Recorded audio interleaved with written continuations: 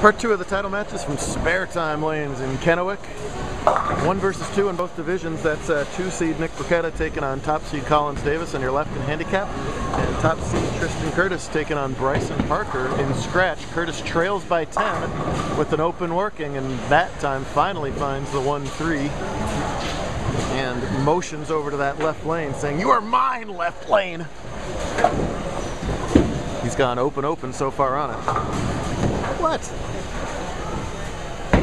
Even Evan gave me a weird look on that one. So far in this left lane, he missed the 2-8, then he went over adjusted and left a 3-9-10. He needs to find that happy medium to tie up the match here in the 6th. Pretty good shot there, especially after what he left the last 2 times. He'll take pocket right now if he can control it. Doesn't look like it's going to take much to win this game. 190 is probably plenty the way they're going. However, lots of game left. And Bruketta gets a great break over there, going right into the old 1-1 pocket, and they all fell somehow. Little squasher action for Bruketta. Neat place out here in Kennewick. Come out and check it out sometimes. Our first visit here, Alan and Mary and the staff made us feel very welcome. Thank you very much, guys, for having us. First of many, we hope. Nice job at the 10 pin, and he'll continue to trail by 10 through 6. Collins answers Bruketta's good break with one of his own there to get a double. Thank you very much.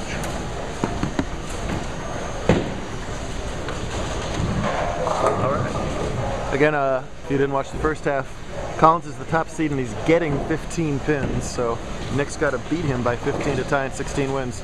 Look how much Parker has moved in front of the ball return. That's a good 6 boards further left. There's a good further arrow left at the laydown. He didn't get rewarded with the brave move there. Moving a slight over adjustment, leaving the bucket, but I like the willingness to make that big move right there. Even though it's a difficult spare, there's a lot of positives to take out of that. He knows now that he can just back off that just a pinch, and he should have plenty of push the rest of the way. Tough spare to shoot at though here. All right, that's a nice job. There's about 30 ways to chop that and only a couple to make it.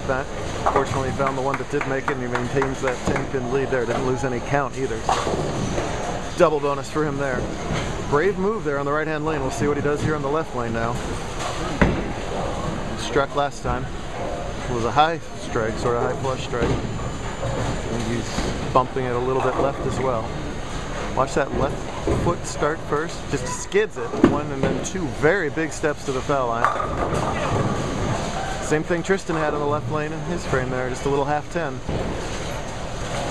Might be he who doubles first might win this match at this point. Looks easier said than done. There were some high games today. Tristan had the best out of everybody. A 290 effort in game 7.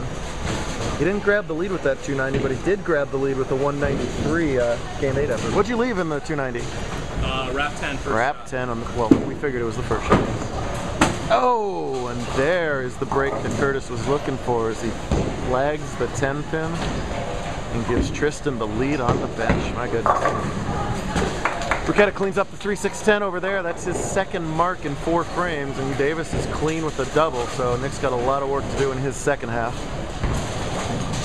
Big opportunity for Tristan here. He's looked better on lane 6 than on 5.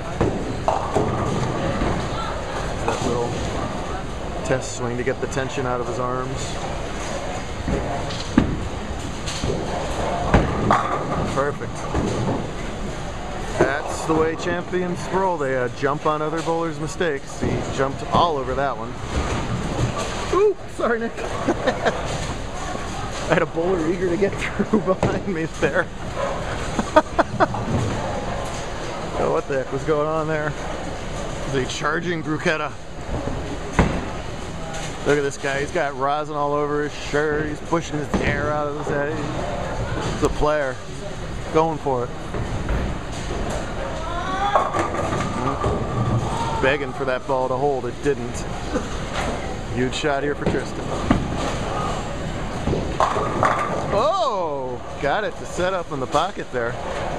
That ball had to lay the last 5 feet. Tristan begged for it to do so. It did so. and consolidates the Parker error with a double of his own to jump out to an 18-pin advantage. Oh, what a break for Bruketta, getting the 6 off the backboard.